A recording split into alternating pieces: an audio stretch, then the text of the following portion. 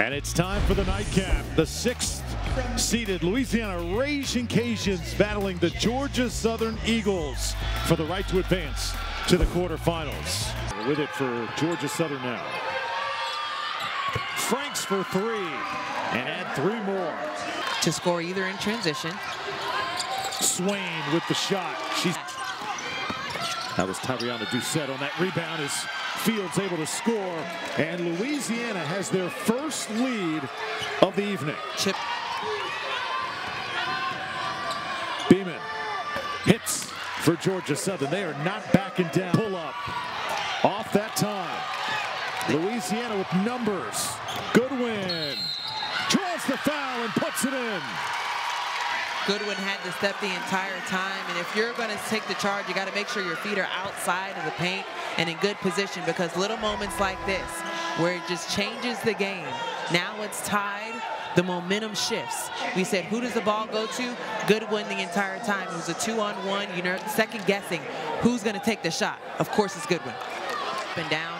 I think that Plummer has shown that she is a force to be reckoned with. That's a Swain gets it in bounds. Thomas surveying the floor. Here's Nekia Jones. The shot to win it. Off the mark. Doing us a lot right here in tonight's game. Nekia Jones thought about the 3. Troy Swain, whip pass inside. And right back up. Second try is good by Nekia Jones. Ragin Cajun.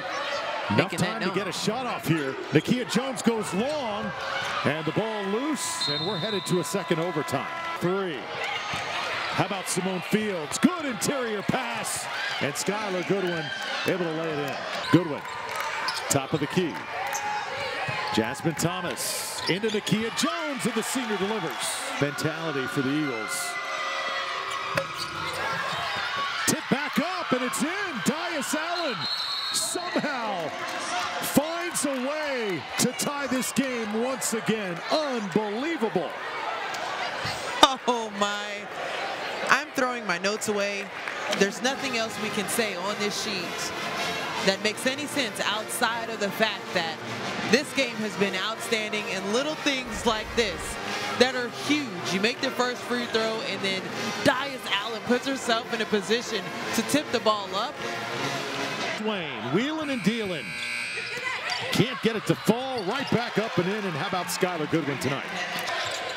Nekia Jones out to Swain. Open look is good. And the Cajuns starting to pull away, leading by 6. The Cajuns seem to find a way. 88-81.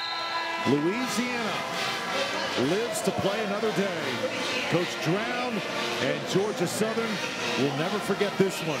And you got to think it's going to make the Eagles better, but it's still, at the end of the night, it's the Cajuns' night.